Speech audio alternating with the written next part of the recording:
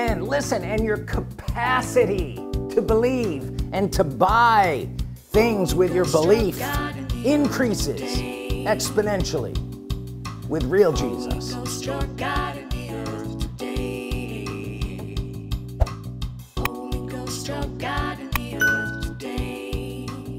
The Holy Ghost is God in the earth today, and you walk with him by saying words.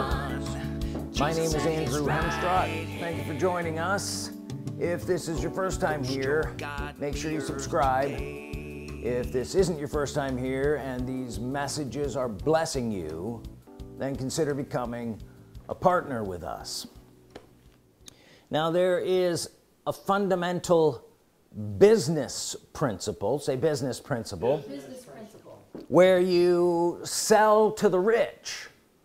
And why would you sell to the rich? They have the wherewithal to purchase what you're selling. Does that make sense? Matthew chapter 25 and verse 29. For unto everyone that hath shall be given. Everyone that hath shall be given, and he shall have abundance. But from him that hath not shall be taken away even that which he hath. The rich, those who get it, have a capacity to hear.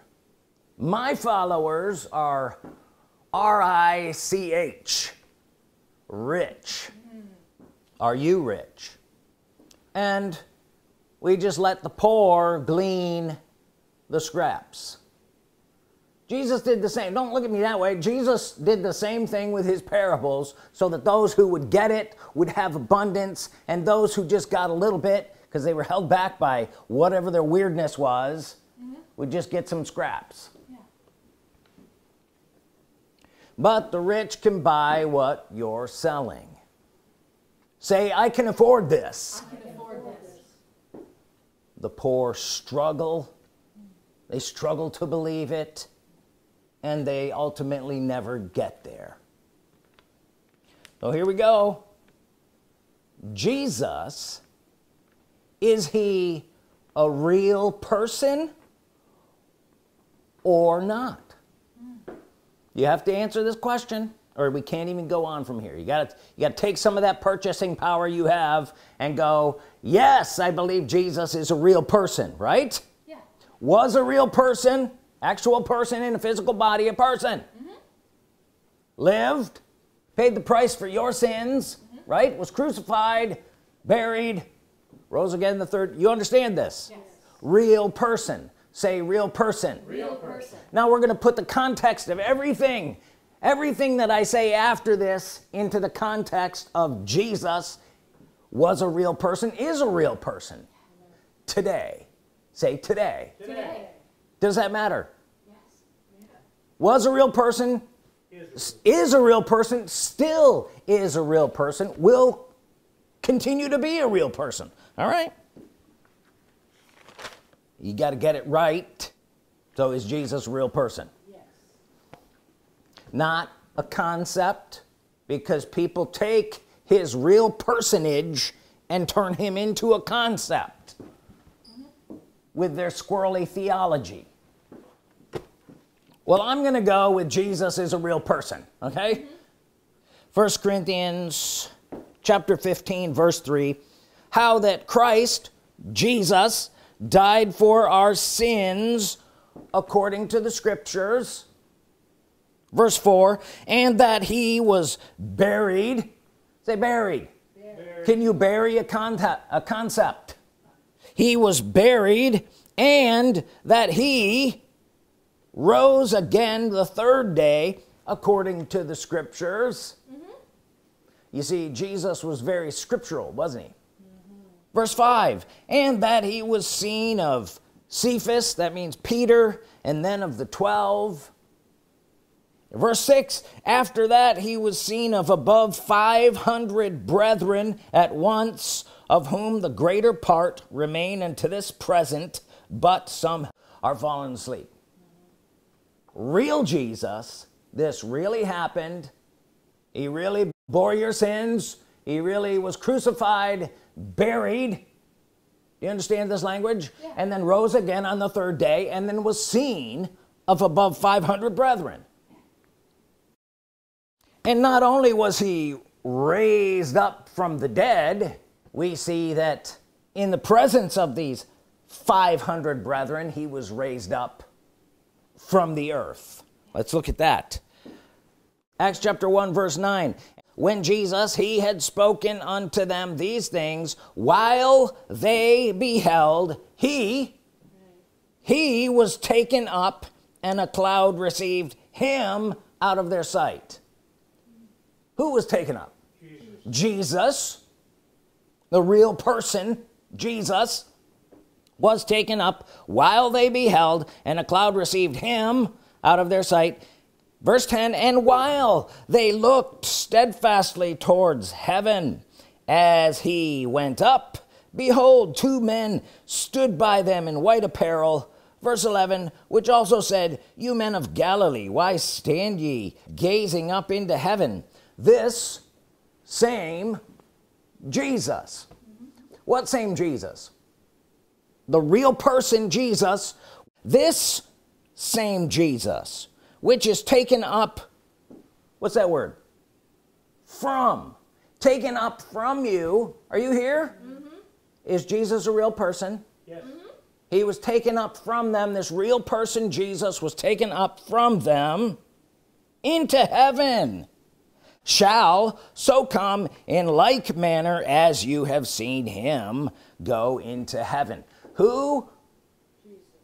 Jesus, who was taken up as a real person into heaven. Mm-hmm. The real Jesus, the real person Jesus, and who is going to return from, say from heaven. Amen. The same Jesus. Say the same Jesus. Same Jesus.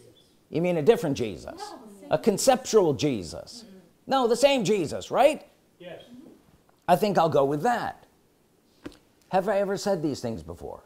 Yeah. Am I preaching Jesus? Yeah. How many times have I had to say Jesus so far before you think I'm preaching Jesus? Mm. It's just not the Jesus you want me to preach, because I'm saying that Jesus went away and shall return. And if he shall return, went away and shall return, that means what? He's not here. And nobody wants to hear that. Well, let's see where he went. You all right with this? Peter here is preaching on the day of Pentecost. Acts chapter 2 verse 22. You men of Israel, hear these words. Jesus of Nazareth. Why did he say that? Because he was an actual person that was there with them and came from Nazareth. Mm-hmm. Jesus of Nazareth, a man approved of God among you by miracles and wonders and signs, which God did by him in the midst of you, as you yourselves know. Verse 23, him being delivered by the determinate counsel and foreknowledge of God, you have taken and by wicked hands have crucified and slain. Verse 24, whom God hath raised up, having loosed the pains of death, because it was not possible that he should be holden of it. Who was raised up? Jesus. Who did God raise up? Jesus. Jesus. This same Jesus, who's an actual person, a real person. Say, Jesus is a real person. Jesus is a real person. Let's go down to verse 32 to see where he is at now. He's raised up. Acts chapter 2 verse 32. This Jesus hath God raised up. Which Jesus? The real Jesus, this person Jesus, hath God raised up, whereof we are all witnesses. Verse 33. Therefore, being by the right hand of God exalted. Now, between chapter 1 verse 11 to Acts chapter 2 verse 33, had Jesus returned? The same Jesus? Did they know this?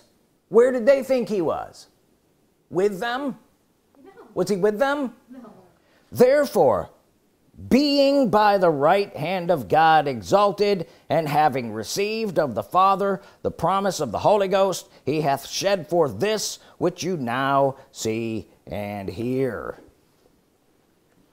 Talking about the Holy Ghost being poured out on the day of Pentecost. Where did Peter say Jesus was? Did Peter know the real Jesus? Yes. As a person? Oh yeah. Not his concept of Jesus. Actual physical real Jesus went up into heaven, and he said now he is being, present tense, being by the right hand of God exalted, and with the Father they sent the Holy Ghost into the earth. Are you here? Yes.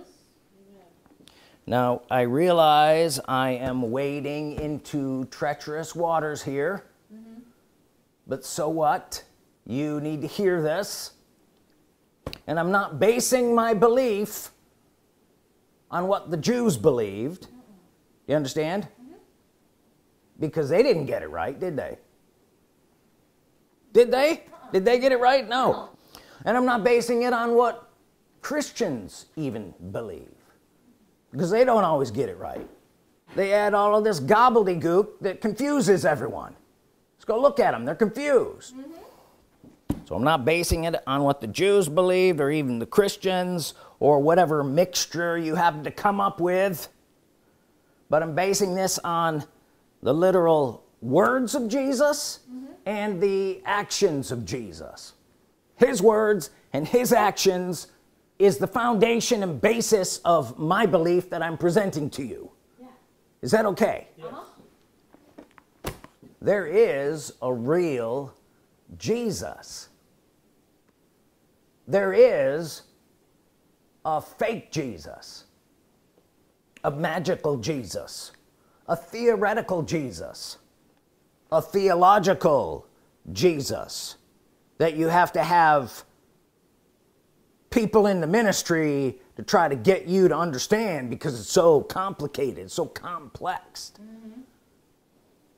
Believing and following the fake Jesus will make you and keep you poor. In spirit, of course, but otherwise.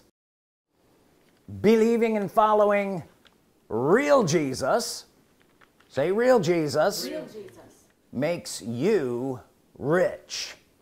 And listen, and your capacity to believe and to buy things with your belief increases exponentially with real Jesus, because you're not believing some made-up gobbledygook thing. Believing the real Jesus is believing on and in the one who went away, because real Jesus went away. Say, real Jesus, Real Jesus went away. went away. And I'm not saying these things to irritate people. Can you understand that? Because I know I am. But I'm not saying them to irritate them. I am saying these to people who have the capacity to believe something that everybody else isn't, and to buy it so that you can go somewhere that you haven't been before. But if you hold on to the fake, you'll never get there. So we got to kill the fake. Maybe I should call it that, killing fake Jesus. John chapter 16. Did you find it? Who's saying this, by the way? It's in, yeah, Jesus. It's in red letters. John chapter 16 and verse 7. Nevertheless, I tell you a lie. Oh, wait a minute. Nevertheless, I tell you the truth. It is expedient, or other translations say profitable. Say profitable. Profitable. Which means what? It'd be good for you. You can profit by it. It is profitable for you that I go away. Do you understand this language? So if he goes away, it's profitable for me. If I don't let him go away, it's not profitable for me. For if I go not away, the Comforter will not come unto you, but if I depart, I will send him unto you. So here we have Jesus saying it'll be better for you, profitable for you, if he goes away. We can understand this so far, right? And if he goes away, say if he goes. If he goes away, which means he's not there, then he will, from wherever he went away to, send the Holy Ghost to you. So if he's away and he sends the I realize this, I'm making this more difficult than it needs to be, but I'm trying to explain it so foolproof that you can't miss it. So he goes away and he sends another, the comforter. We know that's the Holy Ghost. I could show you other scriptures. He sends the Holy Ghost to you. Who is with you? Holy Ghost. The Holy Ghost is with you, and who is not with you? Jesus is not with you. Jesus said that is a profitable configuration to be in. More profitable. Say more profitable. More profitable. It's expedient for you that I go away. If I go not away, the Comforter will not come unto you. But if I depart, I will send him unto you. If I go away, this happens. Well, did we see Jesus going away? We read it in the book of Acts. He did go away. And where is he? In heaven, seated, being at the Father's right hand. And they sent the Holy Ghost. So we see this happened. But he said if he didn't go away, guess who wouldn't come to you? He won't come to you. The Holy Ghost won't come to you. So I'm just gonna crack that egg open right now. If you're trying to walk around with Jesus, you're putting a wall up to the one who is supposed to be with you, walking with you, the Holy Ghost. He'll only go for so far, and here it says he won't. What's the opposite of that? If you let Jesus go, he will. I testified it as fact. So the good news that I am preaching about Jesus is that the real Jesus is not here. He did what he said. So I'm believing his words and his actions. I believe that Jesus did what he just said right here. Okay? I'm not trying to convolute it with my theological explanations. Real Jesus said these real words and fulfilled these real words and sent the Holy Ghost, and I'm profiting by it. So real Jesus is not here. He, the person of Jesus, went away. This is what I believe, and I profit by it. Got a problem with that? No. You got a problem with this? The Holy Ghost is a real person, and he, the one Jesus and the Father sent to be with us, he is here. The Holy Ghost is a real person, and he's here. John chapter 14 verse 16, and I will pray the Father, and he shall give you another. We know this is what happened. Jesus went to being at the right hand of the Father, and he said he will pray the Father. So we have Jesus at the right hand of the Father, and he's going to pray the Father, or request or petition the Father, right? Did it say Jesus will pray to himself?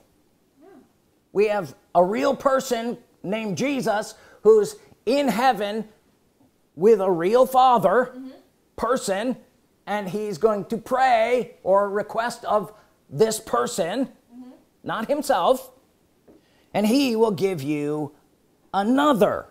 Well, to be another of something, what was Jesus? Jesus was a real person. They're going to give you another real person. Another, like me. Say another, like me. That's why I had to start this with Jesus is a person. We all agreed with that. Yeah. Say Jesus is a person. Jesus is a person. They're going to send another what? Another person. Candy cane? Another person. Okay. And who said this? Jesus. I'm not making it up. I'm not trying to confuse anyone. I'm just simply stating the simple, say simple, the simple truth, because men get involved in it and they try to add all of this stuff and it turns it into something that's unknowable. Is this unknowable? No. It seems pretty simple. I can hear it now. Oh yeah but oh, be quiet. So Jesus said he would send another person, and if he sent another, did he send another? He sent the Holy Ghost. We can know him as a person, right? And if he did do that, that means he had to send him, which means he was away when he sent him. You don't send someone unless it's away from yourself. Does this make sense? Yes. So the Father and Jesus, they sent the Holy Ghost. They sent the Holy Ghost away from themselves. Jesus, a real person, prayed to the Father, who is another person, and sent the Holy Ghost away from themselves, and he's with us to this day. Are you here? Yes. Am I making this as clear as possible? And if Jesus, didn't go away, then he couldn't send another, and it didn't say he'd send himself. Right. No. That's not what another is. No. I'm not going to send another and then me show up. And they didn't send, the another wasn't the Father. Say the another, wasn't Jesus. Wasn't Jesus. Say the another, wasn't the Father. The Father. It was another. Who's the another? The Holy Ghost. And here it again, he says, I pray the Father. So, Jesus is not the Holy Ghost. Get that straight. I want to shake something. The Holy Ghost isn't Jesus. The Holy Ghost didn't come here, enter into a physical body, be crucified for your sins, be buried and raised again on the third day. The Holy Ghost didn't do that. The Holy Ghost obviously helped Jesus do it, but Jesus was the one who did that. Right? The Father didn't do that. Who did? Jesus did that. The Father is not Jesus. All the time Jesus was down here praying to the Father, he was not praying to himself. Well, Jesus isn't the Holy Ghost. The Holy Ghost isn't Jesus. None of this makes sense if that's what Jesus was saying. I'm going to go to the Father, I'm going to turn into the Father, and I'm going to pray to myself, and then after I pray to myself for a while, I'll convince myself that I'm going to send myself back to you, and then I'll be the Holy Ghost. If that were the case, none of this makes sense. And Jesus, frankly, was a horrible teacher. Is that what you want to believe? No. I'm not believing that. I'm believing this. That Jesus left, which means he's not here. And then he prayed the Father, and they sent the Holy Ghost. And the Holy Ghost is the one with us today in the earth that we walk with. So much simpler. This is your present situation. You are in the earth. The Holy Ghost is in the earth with you, and you walk with him. And the Father is in heaven, and Jesus is at his right hand and shall return. Say, and shall return. And shall return. But your present situation is Jesus is not here. The Holy Ghost is. And I take Jesus's word for it, and let the arguments ensue from every quarter. But that's how I got here, where I am today, walking with the Holy Ghost, worshiping him because he is God. That's how I got here, by the words and actions of Jesus. See how I'm preaching Jesus? He said it. Remember, he said what he was going to do, and then he did it. Yeah. Then I believe it. Oh, you're confused. I don't think so. And I'm also prospering here. You don't talk about Jesus enough. You just don't like what I say, because I talk about him all the time. Jesus left you and sent another. This is the gospel. Yeah. Jesus, the real person, Jesus is not here. Not here. Jesus, the real person, this same Jesus, shall return. Shall return means has not yet returned, and if he shall return, it has to be from somewhere else.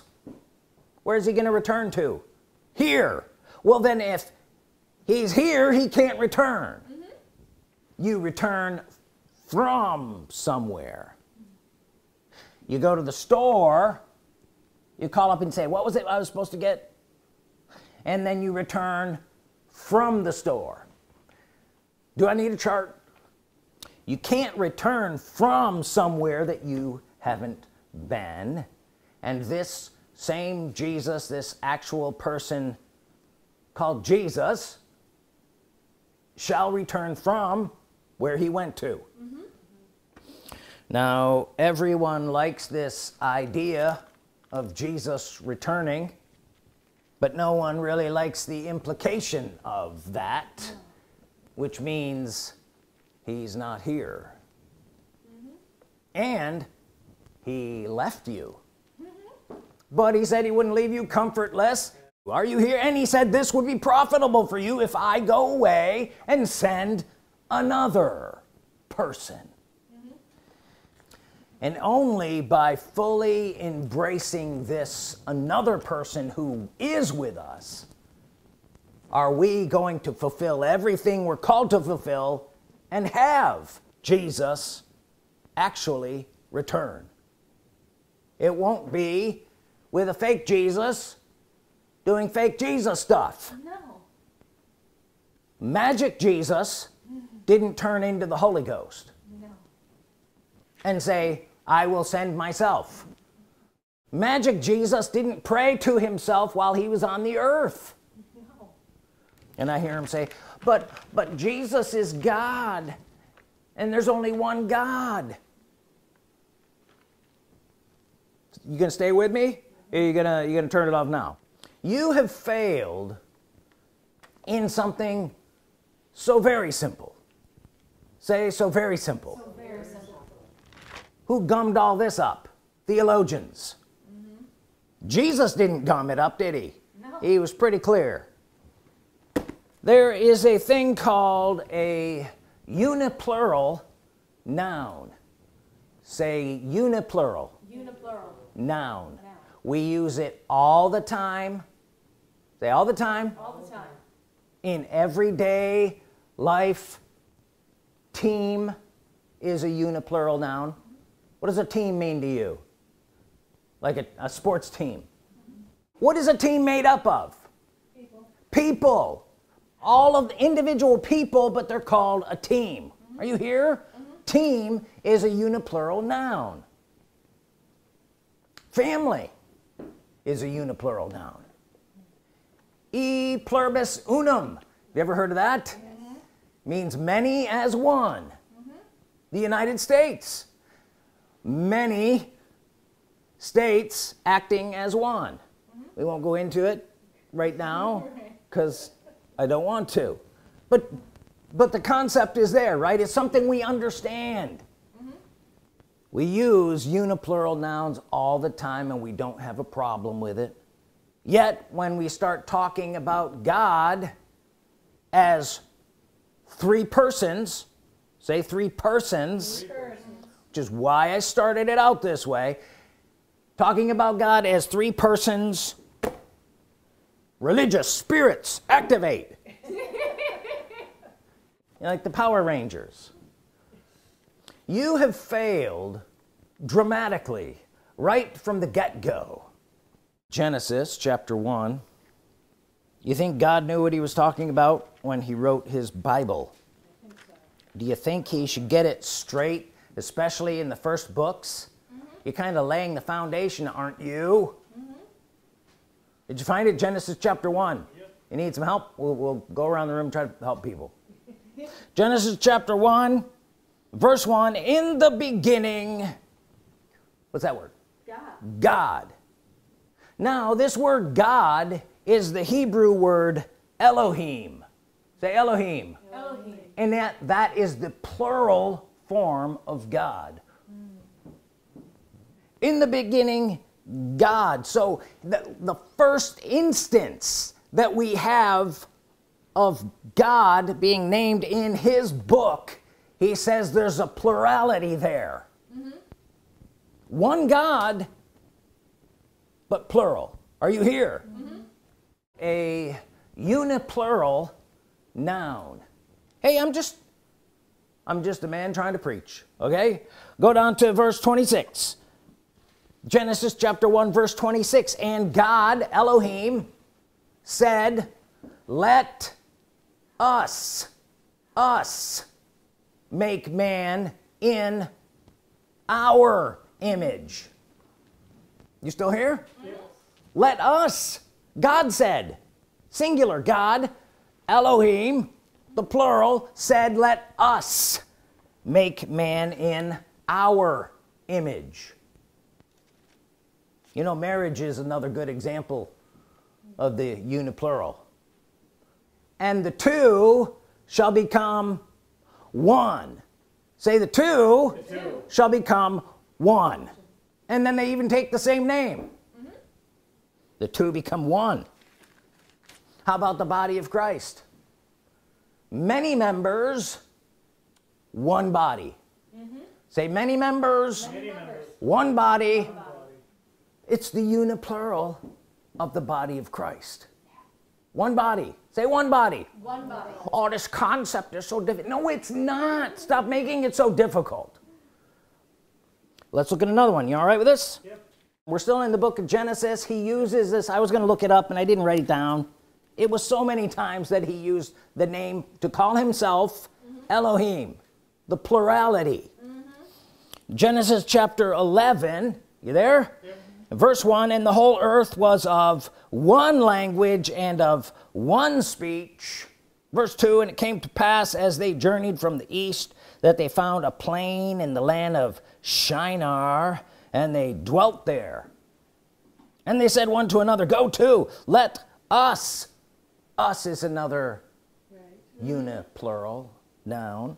Let us make brick and burn them thoroughly. And they had brick for stone, and slime they had for mortar.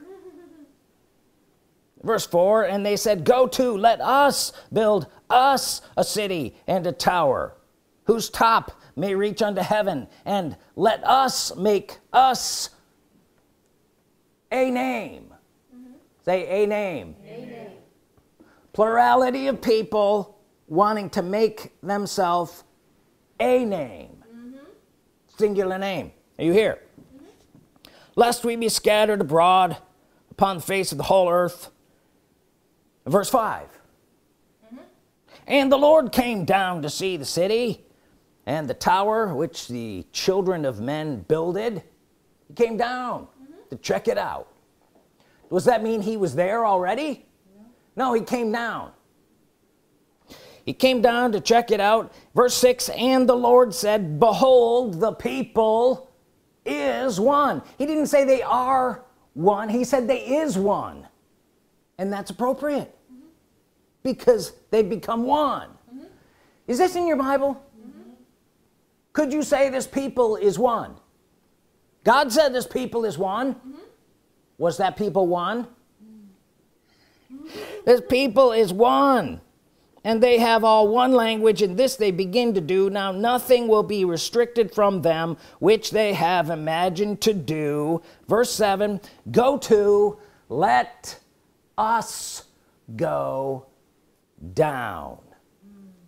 Us God said, let us go down. Uniplural, us, let us go down. And confound their language that they may not understand one another. Are you getting this? Yes. God called himself an us over and over again, and he chose the word Elohim, which is plural. Uniplural, which means more than one. Actually, it has to mean, I looked this up in the Hebrew, it has to mean more than two. All right, let us go down. The people is one. Let us go down. And I found it curious that when they became one, there was nothing that was impossible for them. Just like God. Now, Jesus, remember him? Remember, still talking about Jesus. Is this okay? Jesus prayed that we would become one, the same as the Father and Jesus are one. Yeah. Are you ready for this? I don't know if you are. Jesus prayed that we would become one, just like he and the Father are one. John chapter 17 and verse 1. These words spake Jesus, and lifted up his eyes to heaven, and said, Father, the hour is come. Did Jesus lift up his eyes towards heaven and say, me? Can you hear me? Me. Jesus is a person, and he's praying to the Father, who is a person, who is where? In heaven. In heaven. Father, the hour is come. Glorify thy Son, that thy Son may also glorify thee. And his prayer goes on here. Verse 9. I pray not for the world, but for them which thou hast given me, for they are thine. Verse 10. And all mine are thine, and thine are mine, and I am glorified in them. Verse 11. And now, say now, now I am no more in the world. Is this in your Bible? Yes. Jesus is about ready to leave. He's praying to the Father which is in heaven, and he says, I'm going to be no more in the world. Shame on you for thinking he is. He said so right here, red letters still. I am no more in the world, but these are in the world. So who's he leaving in the world? These, his disciples, are in the world. He's no more in the world, but those are, and I come to thee. Holy Father, keep through thine own name those whom thou hast given me, that they may be one as we are. Was Jesus one with the Father? Then he said, I want you, Father, to make these that I'm leaving there one with you, just like we are one. That they, a uniplural, may be one, singular. Remember we talked about those people is one. They may be one as we. Say we. We. What does we mean? It means more than one. As we, meaning Jesus and the Father, as we are one, I'm praying that you would make them one. A uniplural, one. Right there in your Bible. Yeah. But see, when do you become Jesus? You don't. When do you become the Father? No, you actually never become part of the Godhead. No one would believe that. Except some Mormons. Yeah. But we won't go there. No. Yeah, but there's only one God. Yes, but there are three persons. One, Elohim, God. Yeah. See, the Holy Ghost is a person separate and distinct from Jesus. Jesus never became the Holy Ghost. The Holy Ghost never becomes Jesus. Yet they are one. Are you here? Yeah. The Holy Ghost is not Jesus. The Holy Ghost is not the Father. Yet they are one God. Am I getting this across? Together they are one Elohim, God. Yeah. Uniplural, of which the Holy Ghost is the only part of the Godhead who is in the earth today that we get to walk with. And no, I'm not confused. You may be, but I'm not. And you don't have to believe what I believe. Also, you don't have to go where I'm going. But I'm going all the way. But if you think that you are in this room that I am in and you don't believe these things, then you aren't. It is only with fully embracing the Holy Ghost, who is God in the earth today, that we will have the capacity to buy and believe all of the things that we're required to buy and believe, and be fully spent in this dispensation of the Holy Ghost that will cause the literal return of the actual person Jesus, the same Jesus who went up on that day. He shall return. And we thank you, Holy Ghost, for embedding this truth within us and making it so clear that we can hear like a pin dropping. It's such a beautiful day to be alive. We worship you, Holy Ghost, in Jesus' name. Amen. Amen. If you have a tithe or an offering, hold it in your hand. Say this after me. Holy Ghost, I worship you. You are the only part of the Godhead in the earth today. And it is profitable for me to know you and walk with you in the fullness of everything you have. In Jesus' name, amen. The Father is in heaven, Jesus at his right hand. Holy Ghost, your God